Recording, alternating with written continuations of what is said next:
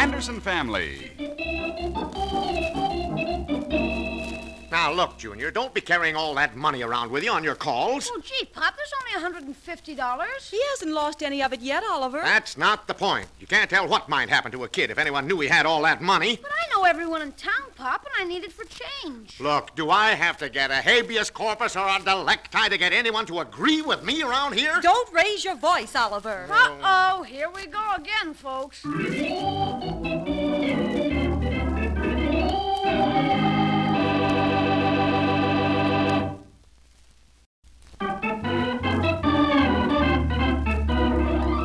Now let's visit the Anderson family.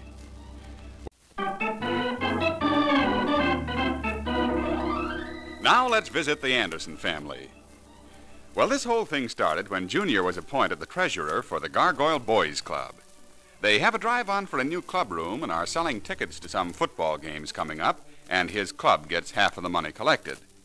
Junior's done very well and collected over $150. Oliver doesn't want him to carry the money around with him, so he's trying to get Mary and Junior to see his point of view. Now, look, Junior, $150 is a lot of money, even for a man to carry around. But I have to make change, Pop. You don't have to change any $100 bills in this neighborhood, or someone's not on the level. He's done very well so far, Oliver. Why do you try to discourage him? Mary, I'm not trying to discourage him at all. I don't want anything to happen to him, nor the money. You're afraid he'll be held up? Well, not necessarily. But how do we know what might happen to him when he's carrying that money?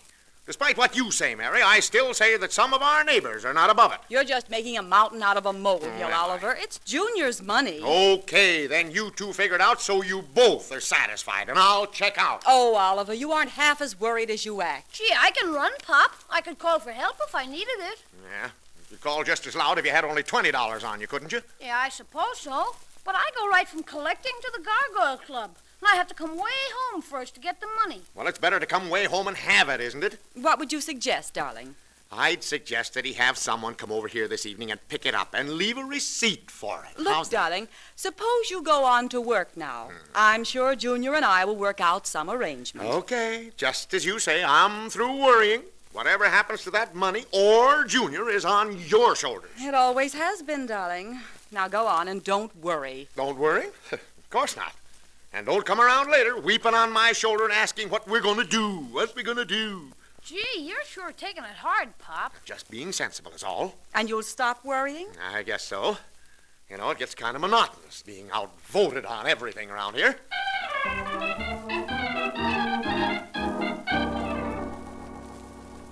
Oh, now look here, Miss Crunch. There are not two Z's in scissors. You'll have to do this letter over again. Gee, that's funny. Is it? Because I never have to write scissors, and I just took it for granted that there were two of them in it. Well, after this, when you're not sure, look it up. Why do you think Tufts, Torrance, and Thompson spent 85 cents for a dictionary? Gee, I'm awfully sorry, Mr. Anderson. Really, I am. Because I want you to believe me. I'm not the type who says they're sorry and don't mean it. All right. You're sorry. I'm not giving you an argument on that, am I? Now, go ahead and get that letter written again. And don't leave smudge marks on it. Wherever did you type it? In a foundry? Gee, is something wrong at home, Mr. Anderson? Wrong at home? What do you mean? Oh, nothing. Except you're kind of upset this morning. No more than usual. Why did you say that? Oh, nothing. Only you've been drawing ropes and nooses, daggers, guns, and things on your scratch pad here. Oh, that. Well, I was just making a phone call. Did you ever hear of doodling? How does it go? How does it go? Isn't that awful? Never mind. Get the letter written. Oh, yes, sir, right away. Oh, by the way, did you see this piece in the paper this morning about that poor newsboy? Newsboy? No, I haven't seen the paper. There it is, right on the front page. Imagine a kid being beaten half to death by two big men just to take $1 away from him. Oh, well, there's always certain people who don't want to work for money. Huh? You say they beat him up? Something awful. Come here, And hid him in a closet. But the police found him, and they're hunting for the thugs now. I hope they catch him and put him in jail for life. Beat him up, huh? Gee, the kid isn't safe. I knew you'd want to read it, because you have a kid about his age, too. Now you know what his mother went through. Mother, huh? Go ahead, get that letter typed. I can read. Yes, sir, right away, Mr. Anderson. Happy Charters, newsboy, was kidnapped and severely beaten by two thugs last night while on his way home.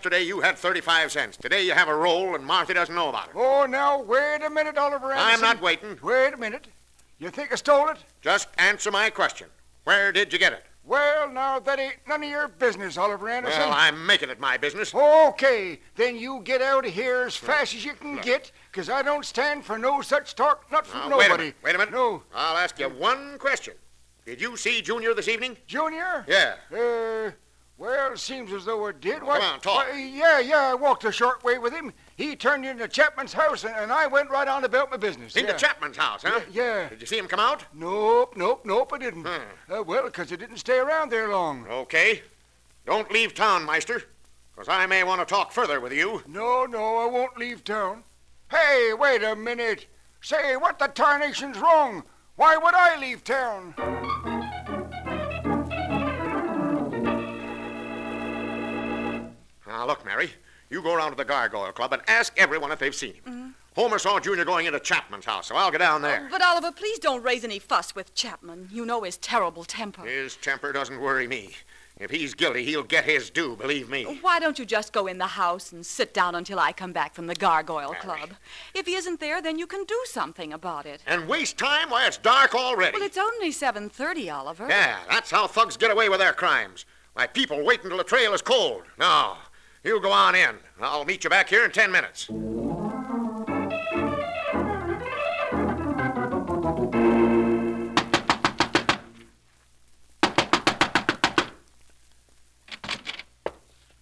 Oh, it's Anderson. Yeah. What can I do for you? Chapman, I'd like to step in a minute. I don't know. I'm kind of busy right now. Never mind that. What do you want? I just want to come in. Okay, if you insist. Come on in. You, haven't seen Junior around, have you? Junior? Yeah. Why, no, not in the last half hour. Oh, you saw him before that, though. Sure, yeah. Say, what is this, anyway? Is he here now? Now, wait a minute. Look here, Anderson. I said I saw him half an hour ago. I know you did. Chapman, I noticed Junior's bike out in front of your house. Oh, you did, huh? So what? Well, if he'd left here, he'd have taken it with him. Now, look here, Anderson. I'm a patient man, see? Oh. But this is getting under my skin. If you got something to say it and get out. Yeah. What's this thing here? Here, That this happens crate. to be a washing machine. Oh. A surprise for the little woman. Uh-huh. I thought you were broke day before yesterday when you borrowed that 10 from me. I was, but I picked up some dough today. You mind if I look around your place? Oh, now you want to look around my place. Maybe you think I got some dough hidden. Well, look, if you do, pal, I'll look with you and we'll split it. That's not funny, Chapman. Just answer one question. Is Junior in this house or out in your woodshed? Oh, so you think I'm holding you, kid? I'm not thinking. I want to know for sure. Now, if you're innocent, you'll have nothing to hide. Oh, so that's the way the wind is blowing, huh? Now let me get this straight. You think I'm keeping Junior here against his will? His bike's out in front. My feet are in my shoes, too, but I ain't walking, am Now, I? don't evade that question. You were broke 2 days ago, and now you come up with a new washing machine So right here. I come up with the washing machine. What does that make me? I'll tell you. Chapman, my son is missing, and he had over $100 on him. Oh, now I'm beginning to see what you're driving at. Are you? You're thinking I took that dough from your kid? Well, his bike's out in front. And you're standing in my own house accusing me of arson. Not arson. Arson is burning. Yeah, you're right, brother. And I am burning. Oh. Excuse me just a second. I'll open the door for you. Getting tough won't clear you, Chapman. Are you or are you not guilty? Out the door Quit with you. pushing me. No. Cut it out now. Here you go. Such knife. I'm humiliated, Anderson. And when I'm humiliated, I'm hard to handle. are you? Well, you're trying to choke me. Adding murder to it. Go on. Get down them steps before I lay you out cold. And take your kid's bike with you.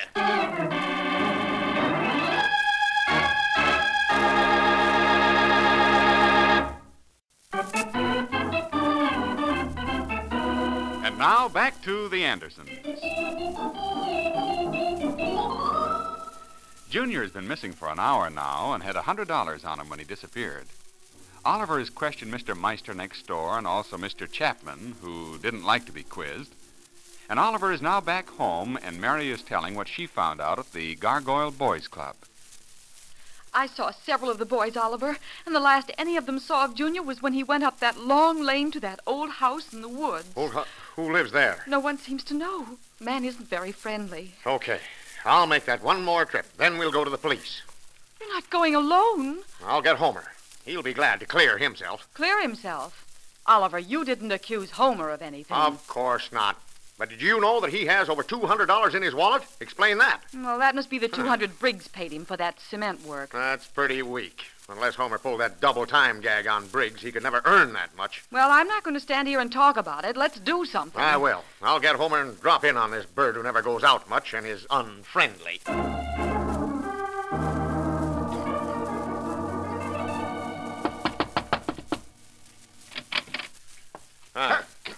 Now, look, Oliver, I ain't left town. I know it. Let me in. Not in that attitude, I won't. I have my reputation to look after. I'm on a peaceful mission, Homer. Well, let's keep it that way. Come on in. All right. Now, look, Homer. You have a shotgun, huh? Yep. A revolver, too. 32. Which is best? Well, for a long shot or a crowd, I get best results with a shotgun. I see. Yep. But for a quiet little set-to with just one person, I prefer the revolver. Well, I don't know what we're going to run into. We? Yeah? Did you say we? That's right. I ain't running into nothing. Now, wait a minute. Junior's still gone. And the last time he was seen, he was going up the lane into that old house up there. Nope. It ain't right for me to interfere. But Junior's in there, maybe. Nope. Marthy'd never stand for it. Marthy. But I can loan you the gun. I don't want it. I don't know how to work it. Well, then your best bet is to pick up the chief. He's got a right to shoot him. Yeah. And I'll have to tell Junior he was all wrong about you then. What's that? Junior's always bragging about how brave you are. How you Yeah? always explain to him that you know no fear. How you whipped 3 pool ball touts in one afternoon. Ha! Oh, he does, eh? Now I have to go tell him you're yellow. You're afraid of your own shadow. To let him down. You ain't telling him no such thing. Well, it's the truth. Oh, 'tis, huh? Yeah. Well, 'tain't. I'm a strapping on my holster and I'm a showing you. Holster? I can slap leather with the best of 'em. Lead me to this den of, this dive of, Well, let's get going, huh?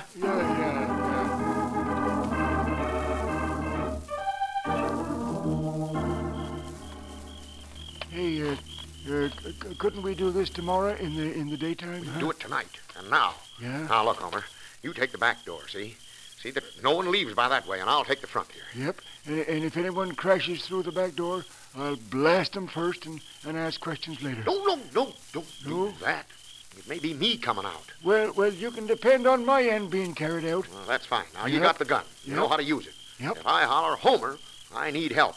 And you get in there as fast as you can. Hey, I'll come shooting, Oliver. Don't come shooting. No? Don't shoot till I tell you. Oh. Now, are you all set out here? Yep, got the back door all covered, Oliver. You better look at your gun again and have everything set. Yep.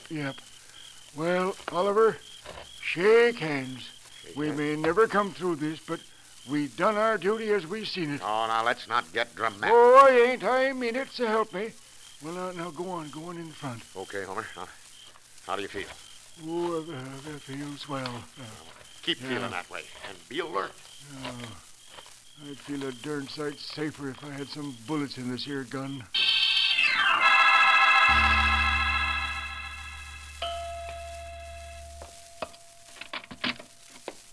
Good evening. Good evening. My name is Oliver Anderson. Oh, yes, I've heard of you. Oh. I'm Dr. Mayhem. Won't you come in, please?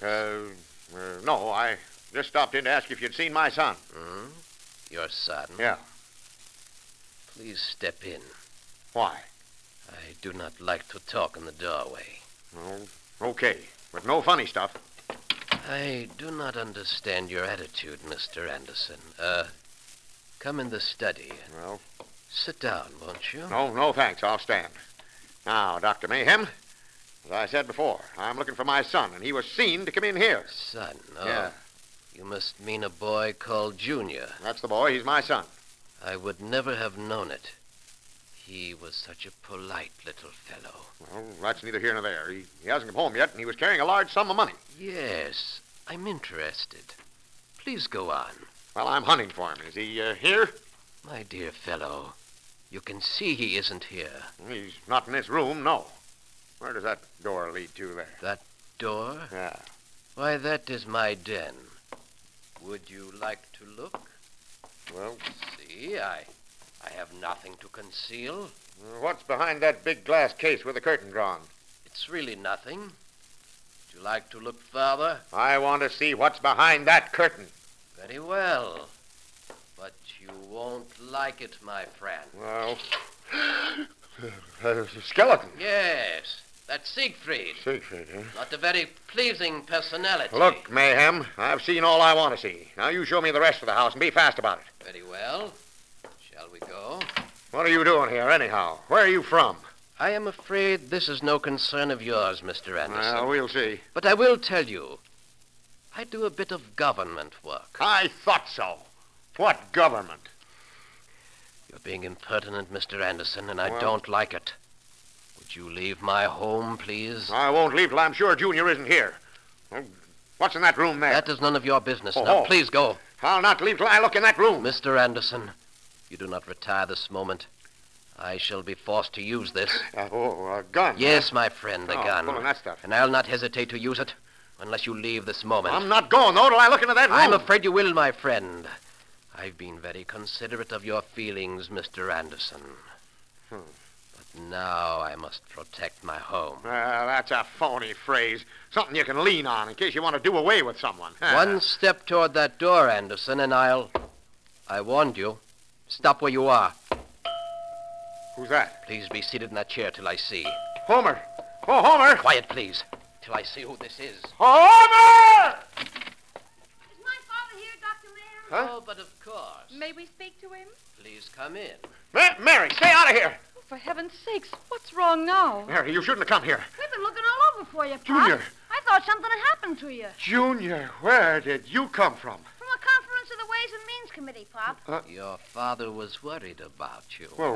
Yes, I can imagine he worried Oh, you, who too. wouldn't? I'll admit he did, Mrs. Anderson, but he's distraught, and I made allowances for that. Did you show Pop the skeleton, Dr. Mayhem? Yes, he has met Siegfried. Well, doggone it, Mayhem, I don't know what to say. I guess I kind of made a fool of myself here. It's very understandable, my friend.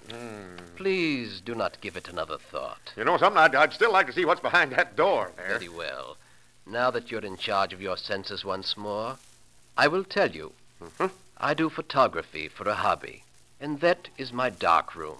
Oh, I see. Had anyone opened that door to the light, I would have destroyed many of my precious negatives. Yeah, he's going to take a picture of me, Pop. Sure. Yes, this is true. I'm taking the picture of the whole Gargoyle Boys Club in their new edition. Oh, I think that's wonderful. Swell. When Oliver, Huh? I think you owe Dr. Mayhem an apology. No, I would not think of it. Please now. The episode is closed. You Oh, understand you how upset we were. I Sure. understand full well, my dear lady. Well, guess we better go then. And let Mr. Mayhem recover here. It's been delightful having you to drop in. Please to come again, all of you. Oh, Well, thank thanks, you. We'd love to. Huh? Good night, Dr. Mayhem. Good night, Sonny. And you come see us sometime. And bring Siegfried. I told the kids about it. I'll be very unpopular, I'm afraid, if I were to do that. Good night, all. Good night, Mayhem. Oliver, I've never been so humiliated in my life. Neither have I. Let's get Homer and go on home. Where is he? That's what I'm wondering. He was going to come in shooting if I called, but he didn't. Look, Oliver. Huh? There he is. Oh, yeah, sitting on the back porch. Gee, Pop, he's asleep. He is? That's a fine thing. I could have been blown to bits and he'd have never known it. We should wake him up. He'll catch his death of cold. Hey, Homer. Homer, wake up. Wake up there. Come on, wake up. Hey, what's that? Stand back or I'll blast Now, you. hold I'll on. fill you so It's full of holes. Hey, You wait a minute. sidewinder. Wait a minute. Hey, slap leather, Slap partner. leather, nothing. You Wake up ain't there. dry gulching me. Get Homer. back there. Homer. It's Oliver. Get a hold of yourself, Homer. Oh, me. Yeah. Oh. Look around. See where you are. You don't know how close you come to getting blasted. Well, you'd have had to do it in your sleep. Come get up, Homer. Martha will be worried about you. Well, I showed 'em, didn't I, Sonny? I ain't afraid of no human being. Oh, That gee. remi- You're wonderful, Mr. Meister. What were you going to say? Well, it reminded me of Never one time. mind. It'll be a long story. Tell it to him some other time. Yeah, well, gee, you're wonderful out here alone in the dark. Well, I've been in the dark a good many times, and I was just a-doing it for you, son. I remember one time when I was back in North Platte For one me? night. Yeah, never mind, Hope. Never Yeah? mind. Look, let's get Homer out of here, and I'll take it up further with you, young man.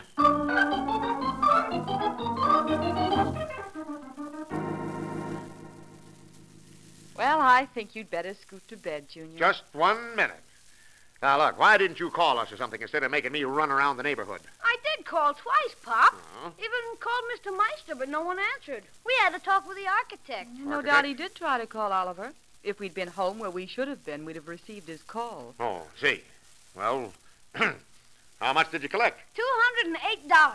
Here's 108 of it. Well, where's the rest? You didn't lose it, did you? Well, it's in that jar there where Mom put it. I gave it to you, Oliver, when you asked for it, remember? You gave it to me? Mm-hmm, I did. Ah. Well, you didn't want to leave it in the house, remember? Oh, yeah, that's funny. It's not here. Pop! Gosh, Gee, you didn't lose it, did you? Oh, of course not. I didn't Well, lose then it. where is it? Now, don't get excited. Wait a minute. Don't seem to have it. Come on. Gee, Pop, I have to turn it in. I just have Now, to. don't worry, you will. Of course. Your father will give you a small check for it. It's really nothing if he lost Now, it. that's no way to act, Mary. Now, get it, Oliver. Sit still. Yes, Homer? Oh, Oliver left his coat over at my place. Here it is. I was just getting undressed and thought I'd bring it back before I went to bed. Thank you, Homer. Thank you. Well, I got to get back. Marthy's watching out for me. Well, good night. Good night, Homer. Who's that, Homer? What do you want? Brought your coat. Oh, yeah, my coat. Had money in it. Oh, If gee. that Homer's taking that money, Oh, I'll... calm down. Here it is in the inside pocket. Oh, you were just hoping it wouldn't be there. Why, weren't Oliver, I was hoping no such thing. you? Well, you inferred... Uh-oh, here we go again, folks.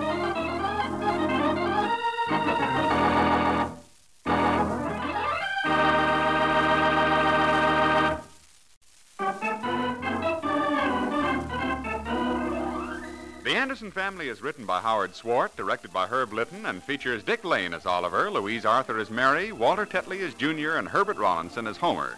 Others in the cast were Ginny Johnson, Doug Young, and Paul Theodore. Music by Gordon Kibbe, sound effects by Ray Erlenborn, and your announcer is Ken Peters. The Anderson Family is a Hollywood Broadcasters production, transcribed from Hollywood.